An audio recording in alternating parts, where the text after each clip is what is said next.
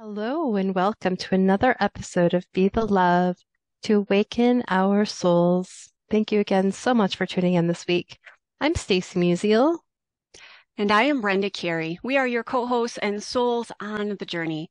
We invite you to be a part of our Be the Love tribe in support of your spiritual growth and transformation to come home to your divine self. Let's raise our vibration to love. Before we get into today's conversation, let's settle in with an opening intention and prayer. So find a place of comfort for yourself. If possible, close the eyes down or just draw your attention more inward. Slow your breath down.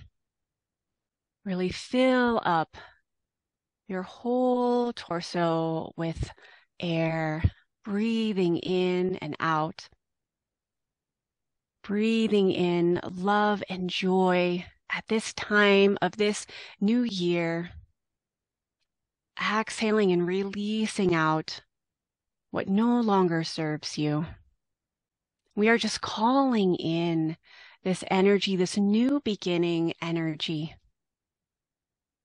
allowing us to move forward with joy, with ease and inspiration. On every exhale, releasing any tension, whether that's physical tension or mental tension, just allowing yourself to come home, to connect with universe, God, spirit, filling up with her love, being fully present with what is, honoring this new year and new season, sending gratitude for all that is to come. And so it is. Aho. Aho. Yeah, so as of this recording, Happy New Year. It's 2024. And I truly hope you have had some opportunity to do some reflection from this past year, maybe what has served you, what has not served you, and those can be such amazing learning opportunities. That's part of our conversation today. I know there's this emphasis on jumping into the new thing of doing, whether that's, a new workout schedule or a new health regimen, or maybe getting finances in order or organizing the house. I mean, there's so many things that I feel like this doing energy sort of invokes. However, if we look at nature, and in particularly in the Northern Hemisphere, we are in the season of winter. Winter is usually not the season to be doing. If we really pay attention, things are in hibernation right now. Things are more in a state of just resting. And not just sleeping, resting, but just truly having a restorative time so that when spring does come, we are ready to plant those new seeds. So for those of you, depending on how you are feeling at this time of year, maybe you are ready to go and to do the things and you've got some amazing dreams and goals. Maybe you've made a sankalpa. We talked about that in a previous episode. Check that out. Your heart's deepest desire. Maybe you're coming from this very heart-centered place and you want to dive into goals and dreams for yourself. Or on the flip side, maybe you aren't feeling super ambitious. You're not into the doing, but you definitely are in a healing state, a restorative state, and that's okay too. So just being in this place of acceptance for wherever you are at, and that's what we are going to dive deep into in this conversation. Absolutely. I think traditionally, yeah, we think about the new year and think about, it's time to set intentions. What do we want the new year to look like? And how do we want it to be? And so, I think it's coming back, right? From this place of doing into this place of being. I know for myself, just, in my personal journey this year, it's really kind of helped me wake up to that a little bit more because traditionally I have been, I've been doing like I have every year on New Year's, I create the vision board, the energy, the new word, the intention for what this year is. And I one of my intentions for the year was to develop this unwavering, deep, soulful presence with Mm, myself. I love that presence. Yes. And it's really giving me this opportunity to to be present. And because I have had, just as a, self-disclosure, I've had this autoimmune condition for many years, and it's been what I thought was very healed. And I haven't had any flare-ups in years from it. And I, over the holidays, I accidentally ate gluten, which is a trigger for that, and had some other additional stressors in my life, and it's kind of like this perfect storm. So it actually is a blessing for me in this way because it's allowed me to really slow down and find, the joy in connecting with myself and Mm, not feeling like I have to do so much. And I know this is just a time right now, this time to go within. And this is going to be a temporary time because I get excited, when I do create and have passions in my life and and I know that this is also teaching me to go deeper, a deeper connection with myself so I can truly, truly open up to a deeper presence within myself. My mm, body, my mind, my spirit, I feel is all working together right now to help me embody what this deep presence and connection with myself is and also coming into this acceptance around being, being on such a deeper level within myself. yeah. It's so good to hear you say that because you are a good manifester. I will say that. I've known you for quite a while now, and I'm like, oh yeah, Stacy will manifest it. I mean, that's just like it's done. It's a done deal. So it's awesome to hear you talk about joy and being, because interestingly enough, that is my Sankalpa feeling word for this year. Is joy is my true intuitive nature. Sankalpa meaning a heart-centered resolution. And so, as you mentioned, usually you're in doing mode this time of year. You've got goals lined up. And what happened for me is when I align with joy, I'm relying number one on my intuition, which sometimes I feel like that gets squashed by all of the really loud external voices, especially in the realm of running a business for me. I really had to look at last year, like all the places where I was at, all the social media places, all the workshops, all the coaching, all the things. And what ended up happening is when I was really honest with myself and trusting my intuition, it was immediate, like, you don't need all that. You don't need all that. You just need, so what worked for me and what I'm following this year, the list got really small. And I actually got very nervous about that. And this old pattern of like, oh, but is that enough? Is that enough to bring in the ideal clients that I want? Is that enough to put out, the presence for the podcast even? And the answer was yes, it is enough because I am enough. And I think that's how we can align our heart-centered, heart's deepest desire to what we truly want. I mean, really look and trust our intuition that it's not so much about doing a lot of things oftentimes.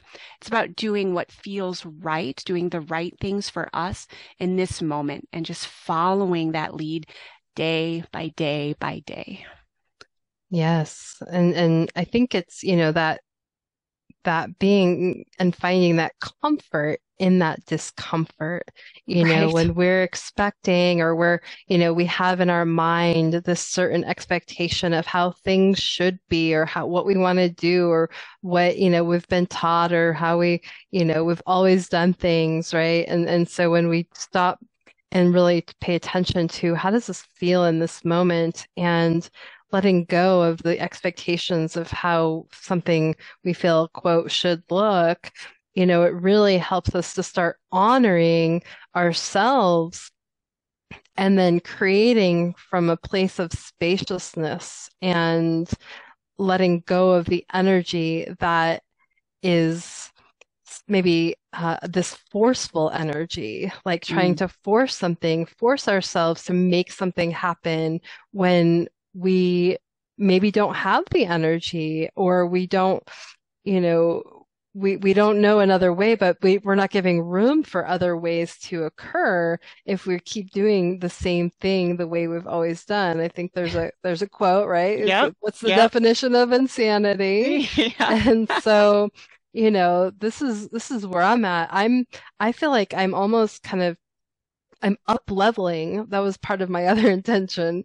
I'm up leveling right now, even though it doesn't feel like I'm up leveling, by Hmm, allowing myself the space to heal and to really nurture and honor that, like, my body and my mind, my spirit is, it's going through a regeneration process. It's helping me to heal the underlying root of what is at this. And so I have to give that time. I have to give that spaciousness, even if it doesn't, even if it's not the way I wanted it to be. I have to allow that spaciousness so I can heal and so I can up level and come out stronger on the other side. And because yeah, when we push ourselves, we become sicker and we become, absolutely. you know, our mind and our bodies, our spirits are they they they really um, they suffer from, that push when we're not coming from a place of love and nurturing and new Absolutely. And energy. for me, letting go of all the how-tos, like you mentioned, like the pushing or feeling it gets forced. Like I'm a person, I kind of would like to know the future. I mean, I know I'm not the only one in saying that, but I kind of want to at least have a little bit of an idea of like how is this dream or goal going to work out, and really surrendering that process and just holding space for me, it's for joy. Like what really lights me up. Like when I dive into, whether it's work or whether it's like personal dreams and goals that I'm considering, I always come back to, okay, is this really lighting me up? And granted, some of the tasks involved may not be the most exciting thing in the world, but is it eventually going to lead me in the direction of where I want to go? And so if any of our listeners, if you're struggling with like, well, is this goal or is this dream something that I really want to do? Or do I need to sit with it more? And for me, it's really getting quiet and noticing the feeling. Sometimes my initial feeling isn't always like a positive yes. Sometimes it's like, oh, it's more just like this is, like you mentioned, this is uncomfortable or this is getting out of my familiar. So there might be some nervousness there, even a touch of anxiety. So really grounding myself with my breath and being like, okay, universe has my back, first of all. And does this really light me up? Like, do I feel it? Usually it's around my heart space. Sometimes it's in my solar plexus, but like, where can I feel that within my body when, first of all, I'm grounded? Otherwise, the energy just runs up to my head. That's kind of the place it usually likes to go. I think that's pretty common for people. Like, we're just walking heads, overthinking heads a lot of the time. And so, really getting into my breath, calming my whole nervous system down, and then asking, okay, does this dream really light me up? Does it align with my heart's deepest desire? Hmm. Yes. And taking time, I love, what you said, just about the surrendering process, right? Right? And I think there's so much misconception in what surrender truly means. It's a lot of people that I work with, um, come in and we talk about surrendering and it feels like they're giving up. And that's what Yeah. the message I think has been, but it's not about giving up, right? It's about surrendering and it's about letting go Yep. of what Of we think control. of the control, right? And how does that feel in your body? Because it's so subtle, but the body really shows you and shares with you, when you're holding on to something, do you feel your body tense up? Do you feel it, try to hold on? And, what does that feel like in your body? I know for me, it's just like, this this tension that comes up. And so when I breathe into that tension, I'm like, oh, there it is. There's the, letting go. There's the surrender. It doesn't mean I'm not, and it doesn't mean like I'm giving up everything. It just means I'm just letting go of control of what is present for me in this moment.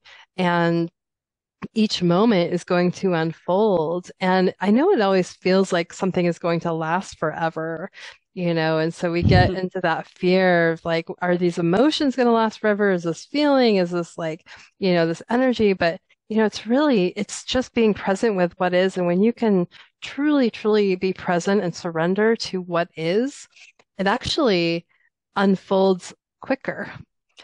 But the more we resist, the more it continues to hang on and hold on. But I think it's also recognizing and learning from the lessons, and how do we deepen our those lessons and deepen the connection we have with ourselves when we truly, truly listen to what's coming up for us in this present moment. Yeah, absolutely. This just makes me think of one of my clients, highly sensitive soul, just like myself.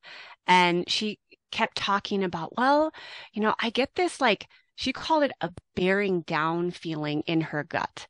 It was almost like, and she was barely breathing, like she was having some digestive issues, but she was noticing they were being triggered by shall we say, button pushers of family members around the holiday season.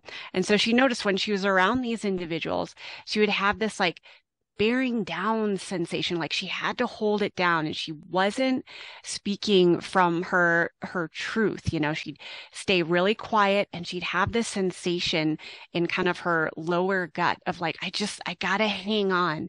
And over a process of, weeks working together, she realized that that was her body's signal of saying, hey, it's time to surrender. It's time to let go. We can't control what other people say or think, creating better boundaries around that. I think that's a part of really honoring our beingness, is also, maybe having better boundaries with people that do trigger us. Not that we can always totally, not be around them, especially if they're family members, but noticing that connection of like, okay, what's the trigger within my body? What's the physical symptom or the mental emotional symptom? Maybe it's anxiety that's coming up. Start to notice, like you mentioned earlier, this perfect storm that starts, I think, really subtly and then revs up and then revs up. And I think we don't even notice sometimes because our bodies are so forgiving. They'll be like, okay, I can handle this little pain or tension. And then that becomes our new normal set. And then something bigger comes in. And then it's like, okay, the body and the mind will, okay, I can take care of this, but then it keeps slowly increasing. What is it, like the lobster boiling in the pot or something like that? Mm. Mm. Until the lobster boils. And that's sometimes I think how it feels for many people. Like we don't realize until all of a sudden the autoimmune does flare up or the anxiety gets so bad, that we need medication or we need help because it's so unbearable. So that's something to be aware of in this new year of new beginnings, is honoring those boundaries of what is a definite go and like what is a definite no or not now. Yes, absolutely. I think, and it's we're coming into, this space of, maybe new understandings. And, I think it's so important to listen to our bodies when they do. And it doesn't mean it is a not now, or I mean an absolute no, but it can mean, it's maybe not right now, not in this Mhm. moment. And, you know, And our bodies are our barometers, right? And so when we truly, truly tap in and connect with ourselves into the space of this embodiment of what it feels like to truly, truly, truly deeply connect with yourself. And so, taking a moment each day, each morning to really align and connect with what do you need in this moment? How Mm. often were you asked as a child what you need? And so sometimes when we are not asked what we need, and it's not something that is is maybe you're used to or is a comfortable question, right? It's so important to start finding that comfort in asking yourself what you need. And so I know it's a switch of trying to really uncover, okay, so when you wake up in the morning, I invite you to just put your hand over your heart space and your other hand over your solar plexus and really tune in, taking a deep breath in through your nose and out through your mouth, and doing that 3 times. And just connecting with your heart space in that moment. And just asking yourself, what do I need in this moment? Is it a glass of water? Is it another breath? Is it is it maybe a day off? Is it a deep meditation? Just listen to whatever that is, a cup of hot tea, just finding whatever would really nurture you in this moment. Maybe it's getting up and going and putting on some music and dancing and just moving your body and just allowing your being to just allow it to move in a way that is nurturing for you. What does that feel like for you? What do you need? And just listen and allow yourself to honor that and allow yourself to really connect. And, maybe it's a word, maybe it's, maybe it's a saying or statement. Maybe it's just hearing, I love you today. And maybe it's a feeling. What is the feeling that you're noticing in your body? Is it something that needs to be expressed? Whatever that is for you, is allowing yourself to just connect deeply and knowing that, all the other doings will get done. And right now it might be just this beingness that you need. And that is okay. If you feel this resistance or this discomfort in your body, I invite you to just take a breath into that. Allow the breath, just move that energy. It's just energy. And that discomfort of sitting still or just being has been embedded in our consciousness for so long. It's just working with that energy and just allowing that energy just to move and just coming back to the present, coming back to your heart space and allowing yourself to continue to find connection deep within yourself. And just doing a practice like this each morning when you wake up, maybe it's throughout the day, just finding the space for yourself. How often do you find space for yourself? We're so used to giving space to others, right? And so it's time to just really connect and deepen that connection with ourselves on such a deep, deep level. And so I just invite this energy in, I invite this practice in, and just allowing it to be, allowing yourself to just be, and know that Know that everything else will get done, things will shift, and you will just connect with what's true for you right now to fully connect in this here and now moment, because that is the only moment we have, is the one Mm. right now. So true. And so it is. Thank you for that closing meditation. And thank you for listening to Be the Love podcast. I'd like to give a shout out to Ellen Adams, who is our newest Patreon supporter. If you would also like to donate to this podcast, you can find us on patreon.com/Be the Love podcast. And you too can find a spiritual home with us. Let's connect on Facebook, Instagram, and YouTube. We always appreciate 5-star reviews on iTunes and Spotify as well. I'm Brenda Carey, excuse me, and as a holistic healer, I offer coaching and online programs to guide people in their sacred path to vibrant health. My website is sacredpathyogaandreiki.com. And I'm Stacy Musial. I'm a psychotherapist specializing in whole person, deep soul healing. You can find out more about my work, my book, and programs at awakenyourempoweredsoul.com. You can check out our links in the show notes. And stay tuned for more episodes being released on Mondays at 5:55 a.m. Mountain Time.